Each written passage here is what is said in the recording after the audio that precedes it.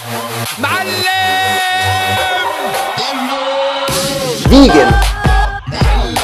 lentil soup.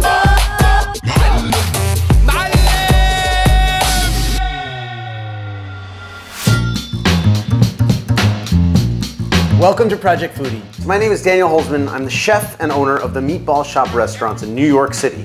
And you are here in my home kitchen in Brooklyn, New York, where we are about to cook vegan lentil soup. This recipe has 3 simple steps. It should take somewhere around 45 minutes. So when we test the recipes for Project Foodie, we want to make sure they're perfect. So throughout the week before cooking, I cook everything for dinner. I made the lentil soup. A pound worth of lentils seemed reasonable to me, but it turned into a cauldron worth of soup. I'm talking a gallon of soup, and wasn't really sure what I was supposed to do with all of this soup, except it was so delicious that I ate every single bit of it. Literally, lunch and dinner for 5 days straight, all I ate was lentil soup. It was amazing. First and foremost, I want to gather all of our ingredients and have everything sensibly laid out. In a restaurant, we call this mise en place. It means having everything ready at a hand's reach for when you need it.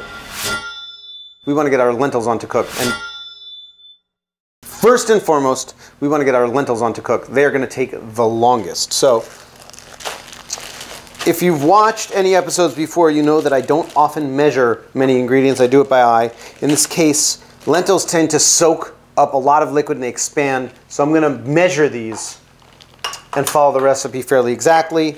Whenever I work with beans or lentils, I like to make sure that there are no stones in them.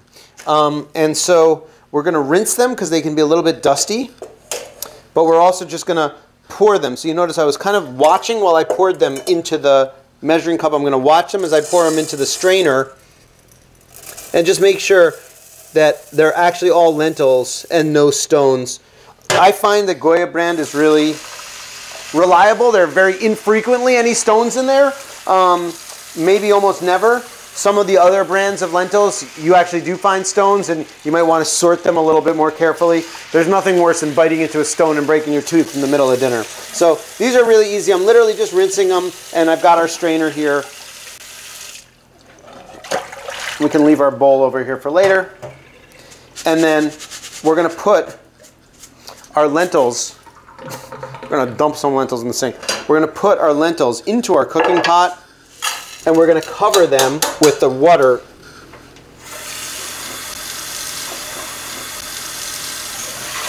And, you know, you don't have to be absolutely perfect about this, but again, if you don't put enough water, the lentils will absorb all of it and there won't be any room left. Throughout this process, depending upon the type of lentil you use or how dry they are, or, you know, vegetables are fickle and different, you might need to add a little bit more water. When I made it the first time, I had to add some more water. So just over a medium-high flame, we're going to get those lentils going. From the time the lentils start cooking, it should take about 30 or 35 minutes. So we want to get that going as quickly as possible. And now our lentils are going, we're going to prep our veggies. So the second longest thing that we need to cook here is a potato. Now, first thing I'm going to do is scrub it, because the potatoes often have a little bit of sand in those nooks and crannies, and we don't want sandy soup. I happen to have a potato scrubber handy, because I always do, sitting over my sink. But the reality is that you can just kind of use your hands or a sponge. But if you happen to have a professional Japanese potato scrubber, like I do, you're welcome to use that.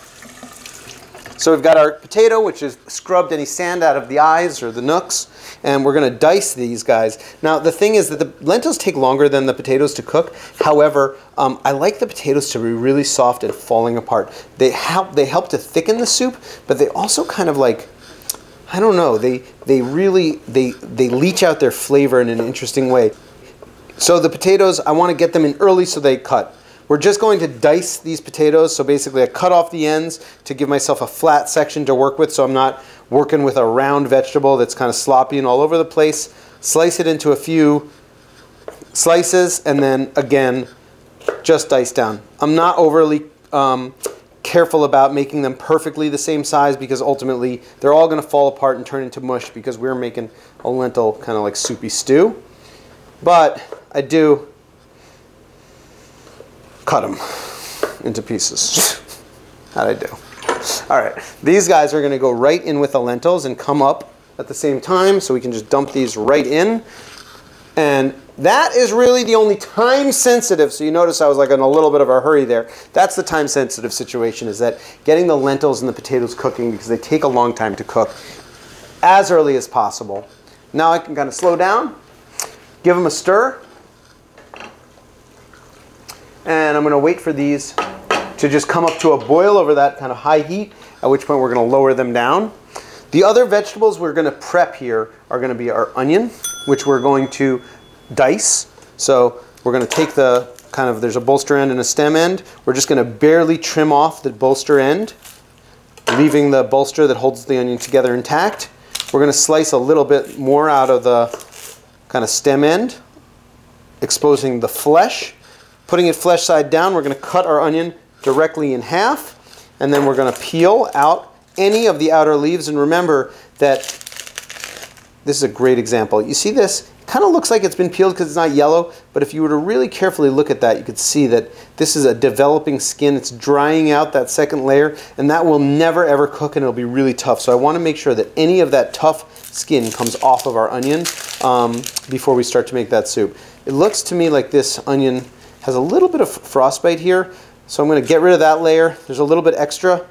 I don't throw out a whole onion because there's a little bruise. We just take our knife and we can just kind of trim it off. So don't fret if your onions aren't perfect. Neither are you. Here's the deal. So to dice our onion, we're literally just going to cut straight through. Notice my knife does not reach all the way to the end here, so that even though I cut through the whole onion to the bottom, the onion stays together because the bolster is holding it in place. So we cut through at the desired dice size. I always count 1, 2, 3, 4, 5, 6. 1, 2, 3, 4, 5, 6. That way I know I'm making them the same size. If I get to 9 cuts, it means you cut too thin. Once horizontally, is there a word for that? And then we're going to go straight down, just to give ourselves dice. Again, we're making soup. I don't have to be overly careful about making it absolutely perfect. These onions, however, are going to get cooked until kind of almost burnt. And so if I do have any like little tiny pieces, they might get burnt. The nice part about this soup is that the kind of extra caramelized, burnt flavor of the sugar in the onions is going to actually add a really interesting nuance, so I'm not worried.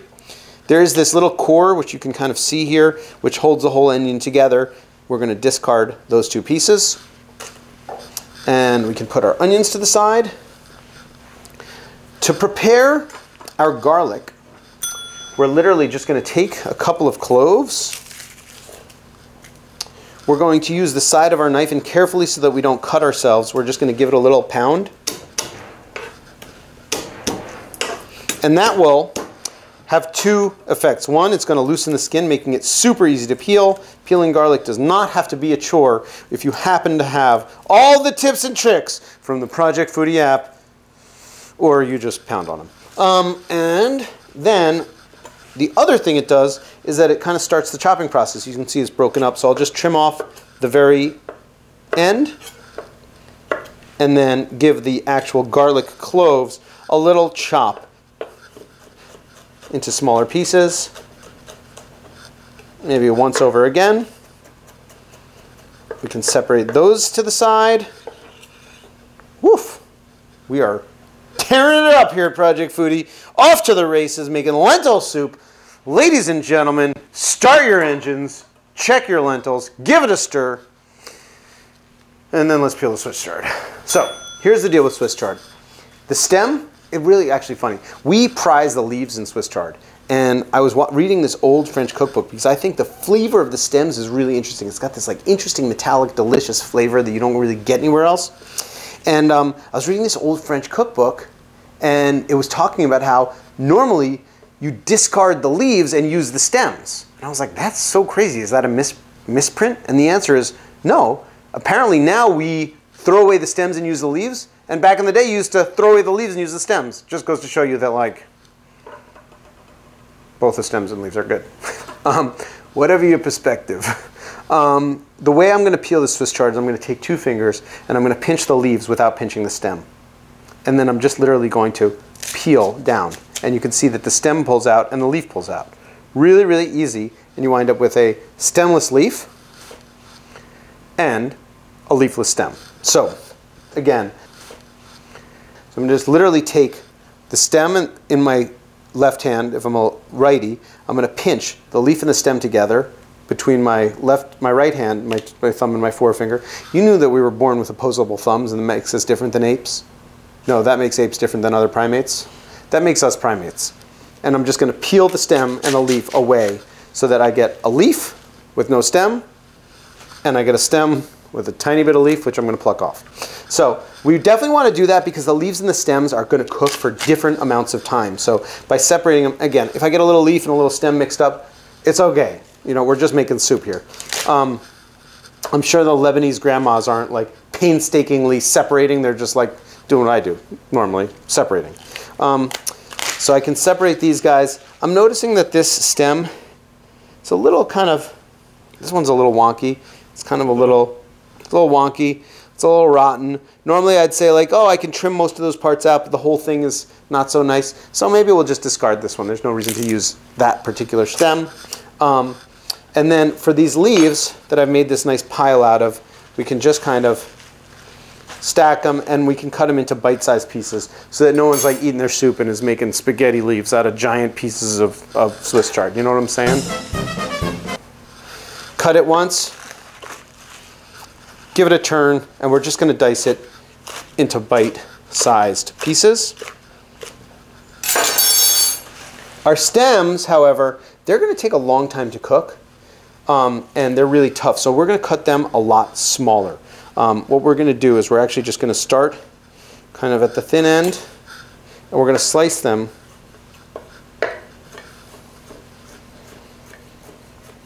fairly thinly into little pieces.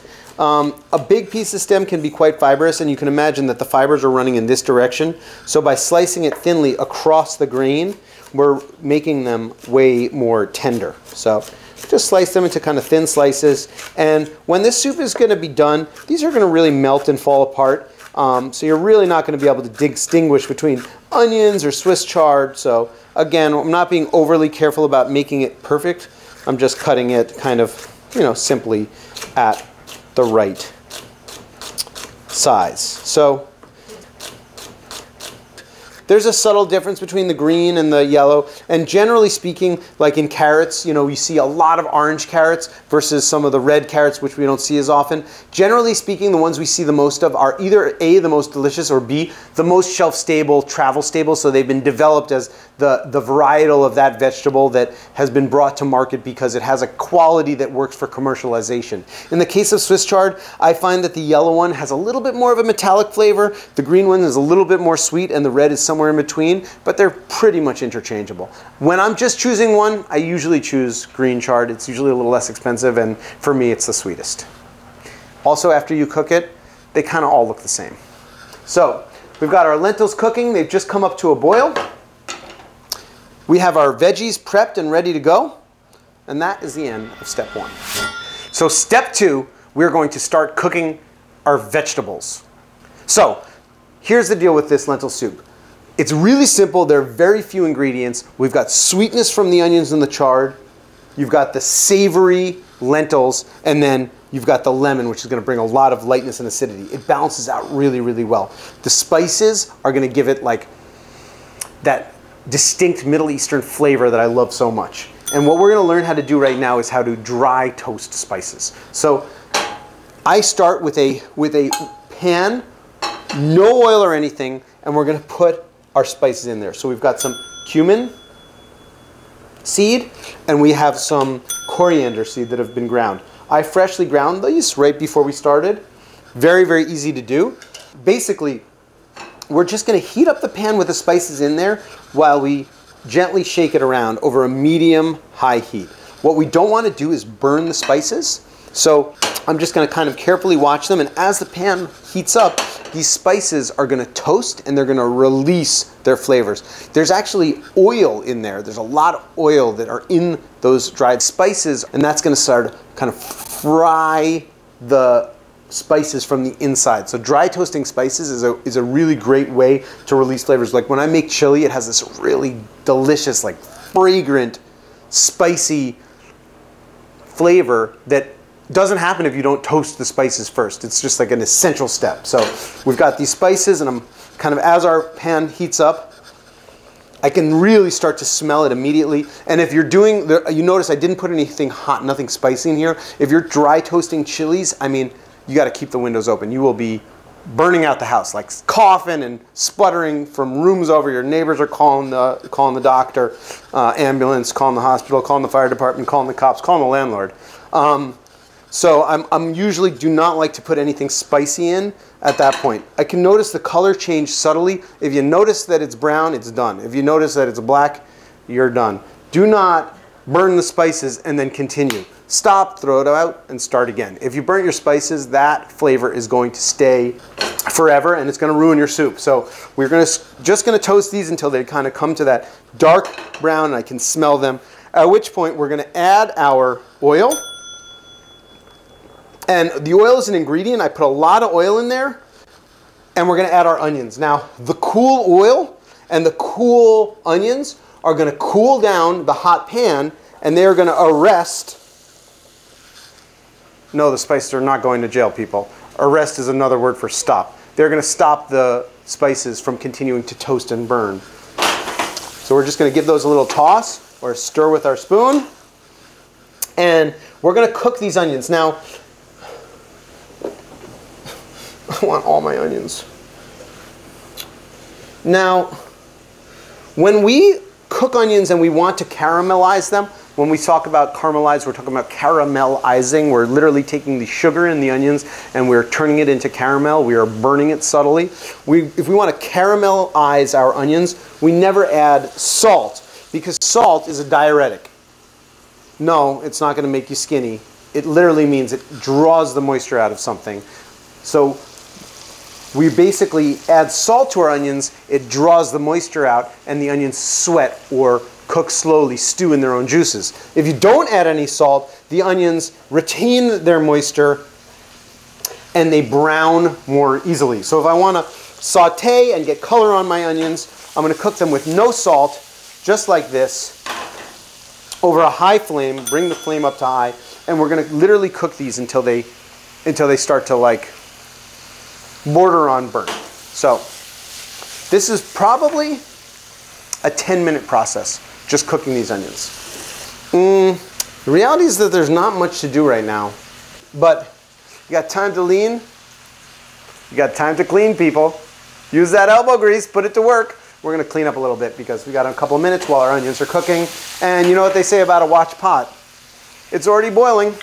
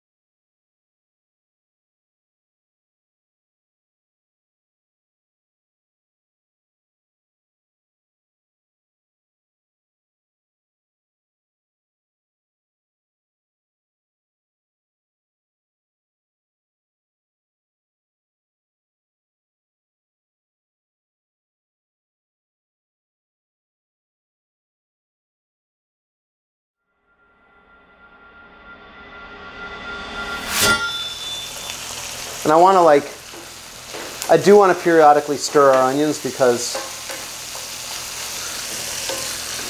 that looks really great though, huh?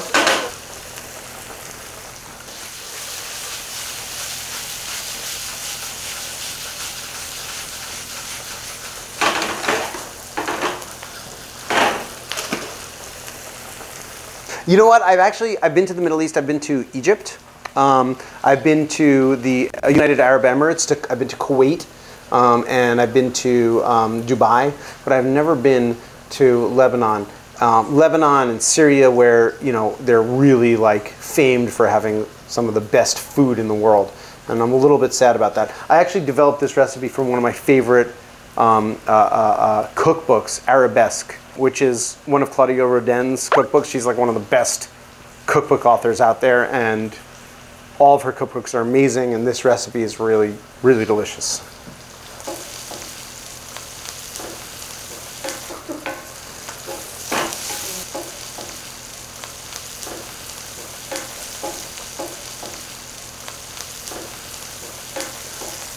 So if your onions are freaking out on you and they're already starting to burn, you can add the rest of your vegetables, or you can lower your flame at this point, or you can add a little bit of water. Mine need a little bit longer here. I've got a kind of heavy bottom saute pan. Ultimately though, the next step is we're going to add our Swiss chard stems, and we're going to add our garlic and cook it for another minute. So bear with me. I really want these to, you can start to see that they're starting to caramelize a little bit, the edges, but we really want to give them time, and this is one of the main factors. So this soup is going to cook for another 15 to 20 minutes. However, we don't have a lot to do, and we're always in a rush to get everything in the soup pot and get done, because that feels like we've accomplished something.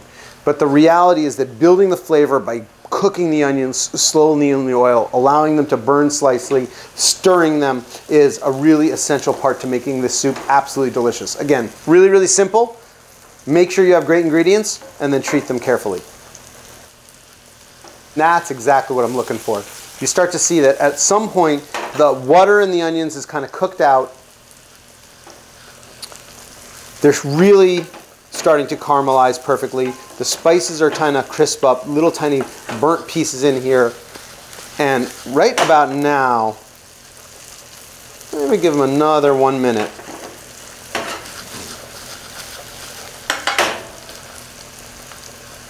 Another 1 minute.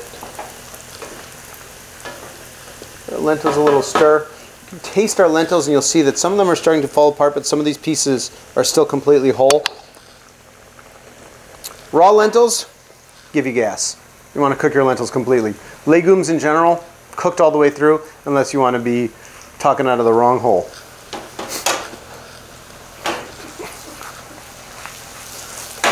Listen, no one likes a shit talker, people. Get it? All right.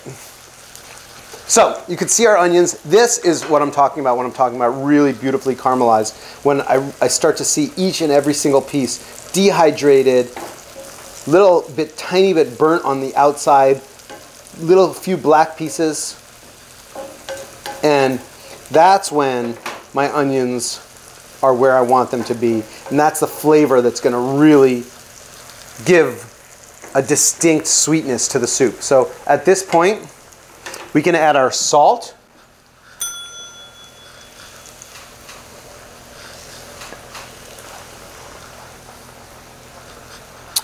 We can add our garlic. And we want to toast our garlic for about 1 minute. Garlic never really cooks properly in liquid, so you do want to dry cook it in this oil. But burnt garlic has a really kind of negative flavor, really nasty, distinct flavor. So we do want to toast our garlic in with the oil and the onions. And then right as it starts to brown, and it's a hot pan, so it's about 1 minute when our garlic is going to start to be brown, we're going to add our Swiss chard stems. They're big enough and they have enough moisture, there's enough of them, they're cold enough and they have enough moisture that they're going to cool down the pan and slow down the cooking process. So our garlic has been in for about 1 minute. I can smell the toasting garlic in the air. We're going to add our Swiss chard in to our pan.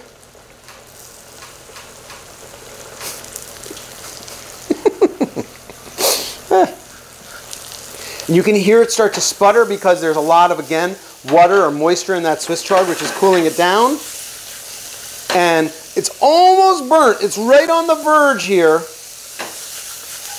that we can just turn off our flame, and we're going to put all these vegetables in to our lentil soup. So I'm going to take these guys and move our lentil soup front and forward. Again, lowering it down to kind of a medium, low flame. We can just stir our veggies and drop them right in. Now, these vegetables and the lentils are going to cook for about 15 minutes together. If you notice, you got some spices left over here, and you're like, well, I want to make sure that I get all that frond, all the caramelized sugars out of there. No problem. I can dump some of the water from our soup right into the pan, give it a little mix around, and then that's going to get dumped right back in.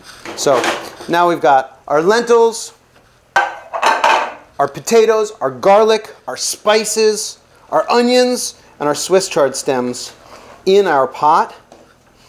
This is the time that we want to take a look at it. And we want to decide, do I need to add a little bit more water? And if it's a little bit thick like this guy here, where really the lentils are at the very top and they're bubbling over, I really do need kind of an inch of water because I'm going to add all that Swiss chard. It's going to continue to cook. So for me at this point, I'm going to add another cup and a half of water. If yours is a little bit more liquidy, I can really see it's quite thick and dry in here. If yours is a little soupier, you're not going to need to add any more water. If it looks like that, add a little bit more water.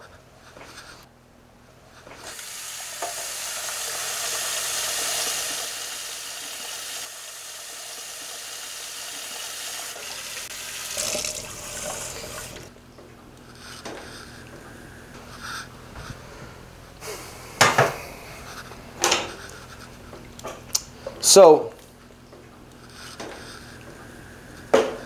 we have our lentil soup with all the vegetables in there cooking, and that is the end of step 2.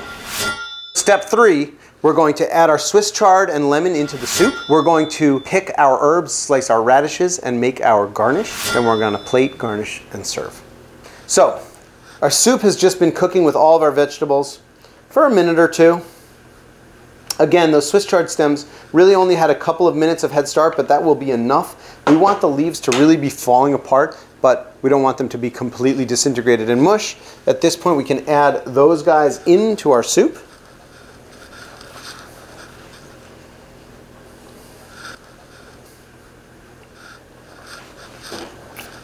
Give them a little stir in there.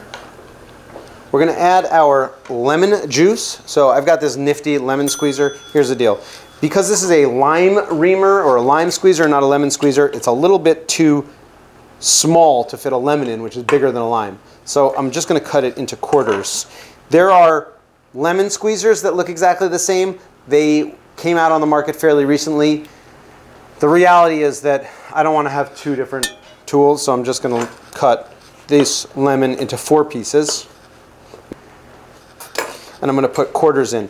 The interesting thing about the way to use a lime or a lemon squeezer is you put the lemon in upside down. It's counterintuitive. It looks like it should fit in like that, but the truth is you want to put it in upside down. That's going to squeeze the juice through the holes. It's going to turn it inside out, which actually like breaks the oils out of the skin, and you get this really strong flavor out of it. So it's actually even better. So I'm going to just squeeze our lemon juice right in, and you can see actually you wind up with so much juice out of a lemon when you use one of these squeezers. And I squeeze it completely together. And then I'm just going to toss those guys. And this lemon juice is a really important component. For a soup like this, I would probably have a second lemon sitting around because you might want to add a little bit more lemon at the end, because it's really, the acidity helps to bring out the sweetness of the onions and the lentils. So I've squeezed about 3/4 of my lemon in there. I'm going to reserve 1/4 to just brighten it up at the very end. Can give our soup a stir. And this is now going to cook for another 12 or so minutes. at which point the potatoes, all the vegetables are going to be completely stewed down. And then we're going to taste it. We're going to re-season it. We're going to add a little bit more salt and decide, you know, where we're at. We can add the turmeric at this point.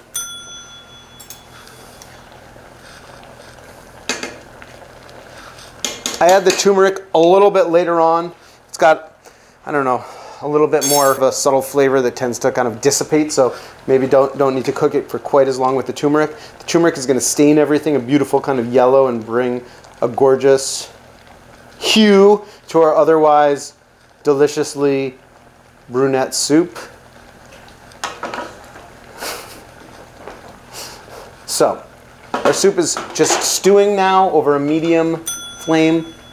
I don't know if you have one of these things. If you don't have a little spoon rest on your stove, there's nothing that drives me more crazy than when someone's stirring with a spoon and then sticks their spoon right on their stove. It's very, very dirty. It bakes on. It's hard to clean. Everybody should have a spoon rest. I happen to get mine in a fancy place. I'm not going to tell you where because they're not for sale. So while our soup is stewing, we're going to prepare the salad for our garnish. And in the fridge, I have some cilantro, some green onions, and some radishes. These look like they were fresh from the gardens at Chernobyl because these are the biggest radishes I've ever seen in my entire life. The greens of radishes are actually really, really delicious, and if you wash them well, they're a great addition to the soup. These ones are a little bruised and battered, and I don't know, they smell like they're starting to turn, so I'm just going to actually tear these off and toss them, and then I'm going to give our radishes a rinse. Radishes grow underground. They're a root, and so they're often quite sandy. So I'm going to give these a rinse. Literally, just submerge them completely in cold water and really agitate them. If you're going to serve the stems, in this case I'm not, but if you were going to serve the stems, right around the stem here, there's a lot of sand in them, and so I want to be extra careful there. In this case, I'm going to cut that part off. I just want to make sure that I've definitely rinsed all the sand off of my radishes, and basically we're just going to dry these guys, dry our bowl, and then we're going to take a few sprigs of cilantro, and we're going to drop them in.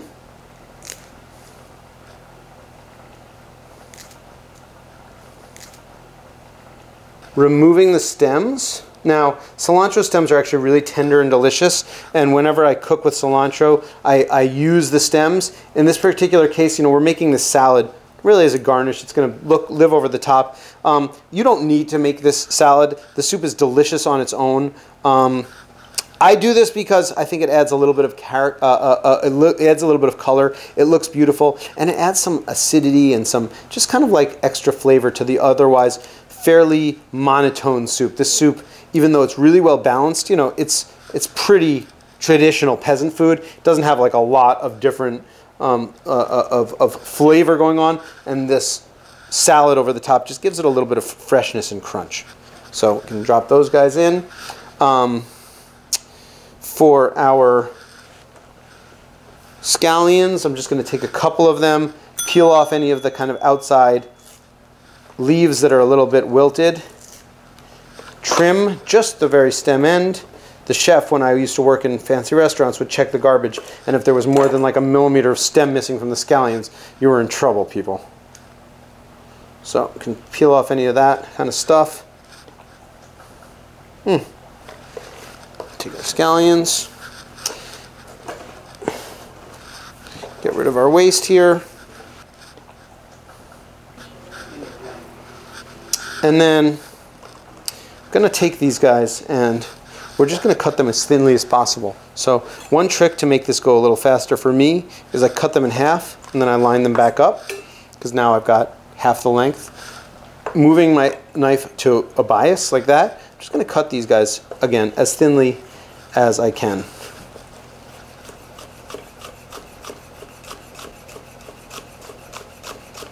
To make a nice kind of crunchy raw onion that's going to add the top. If we love all that raw onion flavor but it's a little bit too sharp for us. Scallions are a great alternative. They're a little less sharp, they're in the onion family, they have all the flavor and sweetness, but kind of not quite as strong as just a raw onion. I happen to love raw onions. For a lot of people, it gives them heartburn, or it could be a little bit off-putting.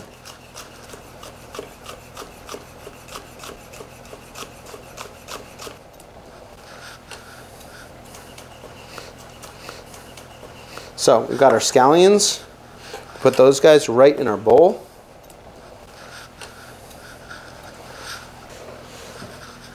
And then we've got these radishes. So these guys are really big. Normally I would just kind of slice them thinly. If you happen to have a Japanese mandolin, that's a great tool. If I do rounds of this big, they'll be a little bit big. So maybe we'll just kind of trim the end off.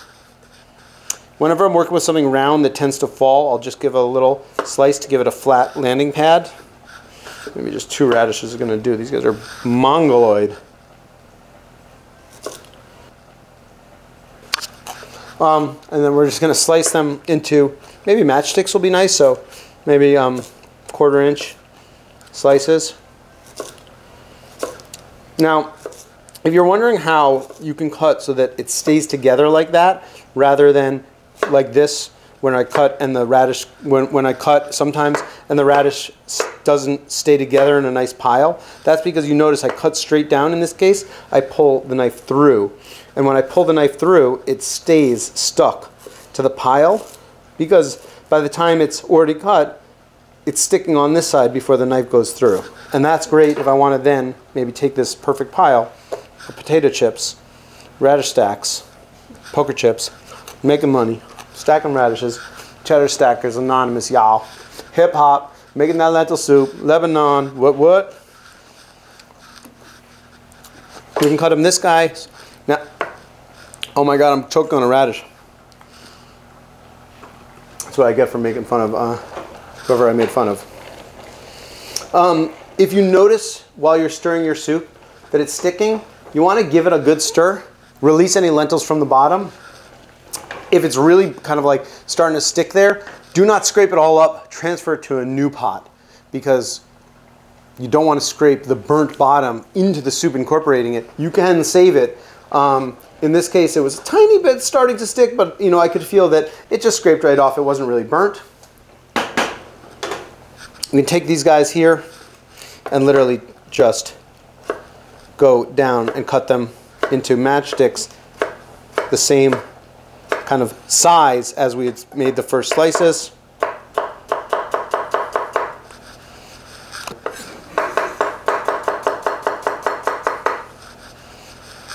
So basically I'm just slicing slowly into matchsticks. Those guys can go right in our bowl, and that's going to be a really beautiful salad garnish, which we can season right before we're ready to go. I want to make sure this is really fresh and crispy, so I'm going to keep it in the fridge.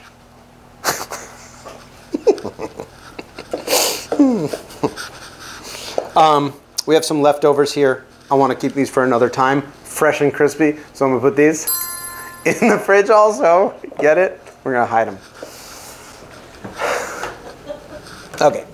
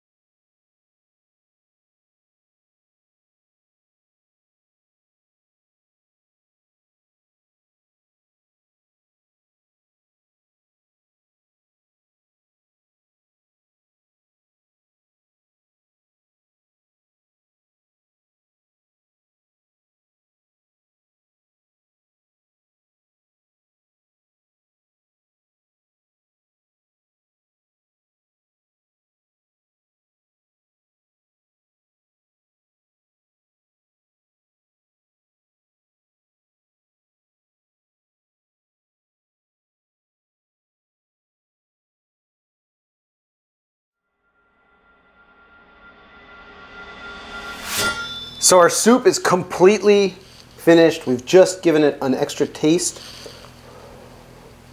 Right before we plate it, to make sure that we don't need to adjust the seasoning, we can pull our salad out of the fridge, and we're going to season this just with whatever left of the lemon, a pinch of spicy cayenne pepper, maybe a pinch more cayenne here. Do not rub your eyes, people. We've all made that mistake, and if you have to use the restroom, wash thoroughly because it is spicy. Give ourselves a little taste. It's like spicy and refreshing, and it's just going to cut through the unctuous, rich soup. Man, that cayenne is pa-pow spicy. Woo! God bless America. Cayenne. Hi-yow. Like cowbunga.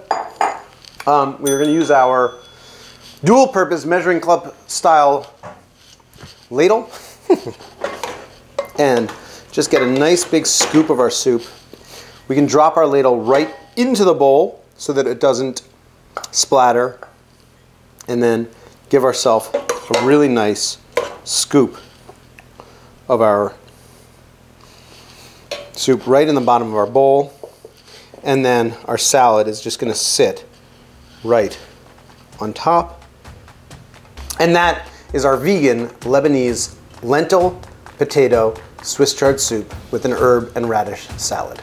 Be sure to like and subscribe, check us on Instagram, and download the Project Foodie app on the iOS App Store. I hope you've enjoyed this Project Foodie cook-along, and I hope you'll join us for more.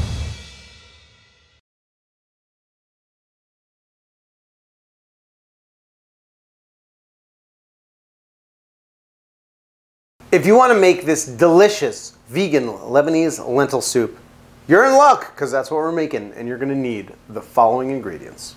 We have a light and neutral flavored olive oil. I always use a neutral flavored light olive oil when I'm cooking because the expensive stuff is wasted in the cooking process and often can be bitter and kind of off-putting flavor. We have a lemon. We're going to do a little salad over the top. We've got some green onions or scallions. We've got some radishes and some cilantro. If you don't love cilantro, you can use parsley or mint, another herb. These radishes come with these green tops, which are actually, unfortunately, a little bit wilted, so I'm going to toss them. If you find radishes with vibrant green, nice tops, feel free to throw those into the stew. They actually stew and are absolutely delicious. Some Swiss chard. You can substitute any type of leafy green you'd like, or you can add multiple types of leafy greens. I happen to love the flavor of Swiss chard with this particular recipe. We have rainbow chard, which is a variety of different colors, but you can use just green chard or red chard or yellow chard. They're all interchangeable. We have a yellow Spanish onion, which is really sweet, and it's going to add some sweetness to this dish, so I do like to use a yellow onion. The red onion works very well as well. Some garlic.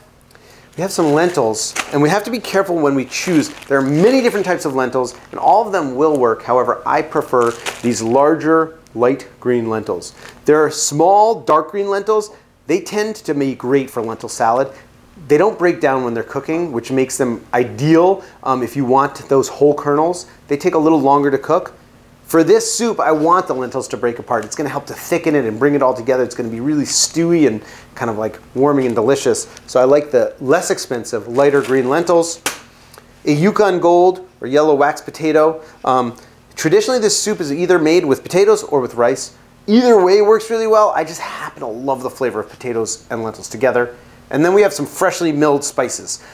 I always keep all of my spices in whole form, and I grind them fresh when I need them. It's really easy to do. I've got a little mechanical hand grinder. For me, the spices, well, for everybody, the spices just last longer and hold better when they're whole, and then they release their kind of like nuanced, fragrant flavor when you grind them. So I've got some coriander seed, some cumin seed, some turmeric, and some cayenne pepper. Be careful with cayenne pepper, it's really, really spicy, so use it sparingly. If you guys want to make a very delicious, completely vegan Lebanese lentil soup with a beautiful herb and green onion salad, you will need the following tools. We have a medium bowl, a metal strainer, a pot that is appropriately sized for the amount of lentil soup you are going to make. Be advised, people, that lentils expand like hotcakes. I don't know if hotcakes really expand, but lentils definitely do. So you're going to need a way bigger pot than you think you're going to need. If you undersized your pot and you're like cooking your lentils and they're starting to grow, that's fine. Transfer it into a bigger pot. No worries. We have a large saute pan where we're going to toast some spices and we're going to saute some onions. A knife and cutting board, a tasting spoon because this dish is very tasty and you're going to want to eat it throughout to see if your lentils are fully cooked. Measuring cups and measuring spoons, a wooden stirring utensil. I love this flat-bottomed utensil that helps to stir and scrape the bottom of the pan to make sure nothing's sticking. And then I have a lemon reamer. This is Heco in Mexico, which means made in Mexico. Lime squeezer, actually, because that's what I happen to have, and it works really well for limes or lemons. I love it because it gets all the juice out of the lemons and it strains out the seeds simultaneously. The only problem is it's a little bit small, so you kind of got to cut the lemons extra. If you do not have a specialty lemon squeezing device, you can use your hand. God's lemon squeezer. 5-finger discount. It's free, people. Squeeze away. You can use your left hand if you happen to have 2 of them to strain out the seeds.